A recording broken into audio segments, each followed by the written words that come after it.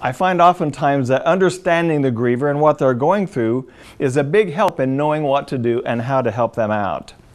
So today, that's what we're going to be going over, understanding the griever, what they're like, what's maybe some of the issues there.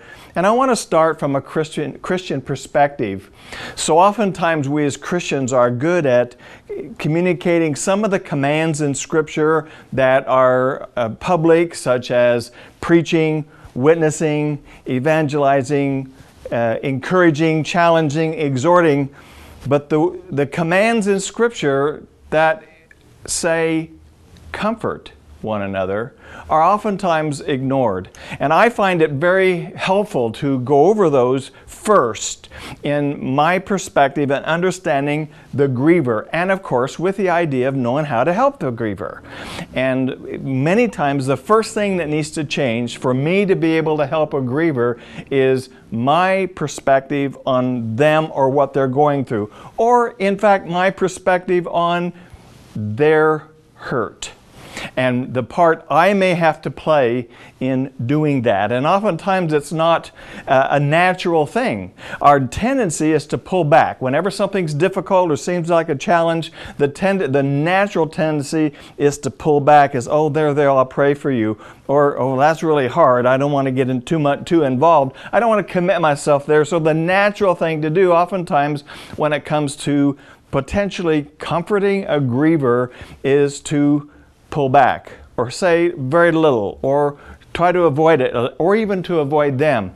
And so for us as potential even leaders in the Christian community or even in the world, that the challenge is we may have to do things outside our comfort zone, pun intended, but we might have to do what's unnatural, what's not common.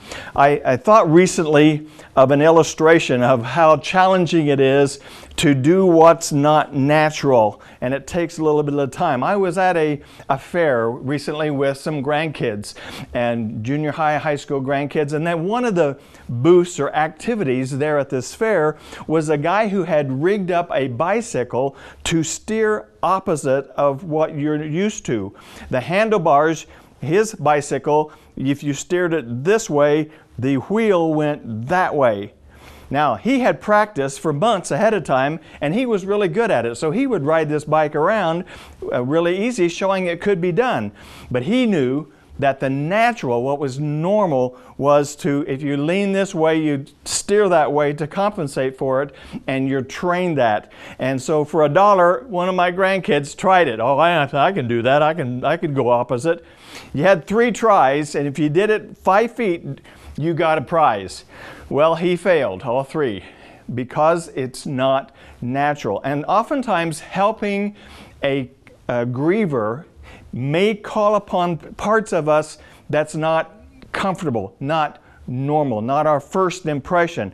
And that's why oftentimes training such as you're getting here and the opportunity to learn and understand more what it's like puts us in a better perspective in our awareness and our understanding